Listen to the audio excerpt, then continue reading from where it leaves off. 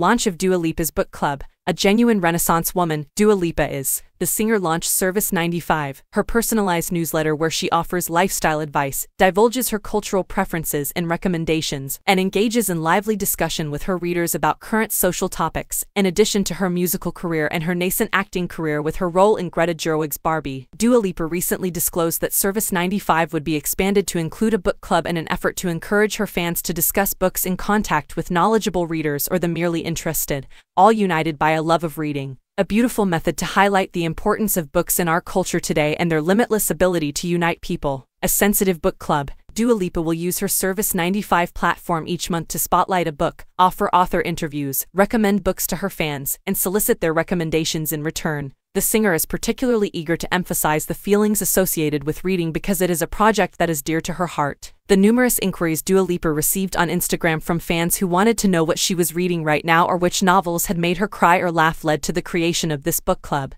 Dua Lipa went out to meet with inmates and members of a reading club at Sutton Women's Prison outside of London because she refused to limit her interactions to the superficial world of social media, whom she spent time discussing her reading and sources of inspiration. Others would model their experiences after it, and Service 95 stands to benefit from its success. Shuggie Bain, Douglas Stewart's Booker Prize-winning debut novel, by which a young boy protects his alcoholic mother in the impoverished Glasgow of the 1980s under Margaret Thatcher, was made public by Dua Lipa as the first book she will be presenting as part of the launch of her project.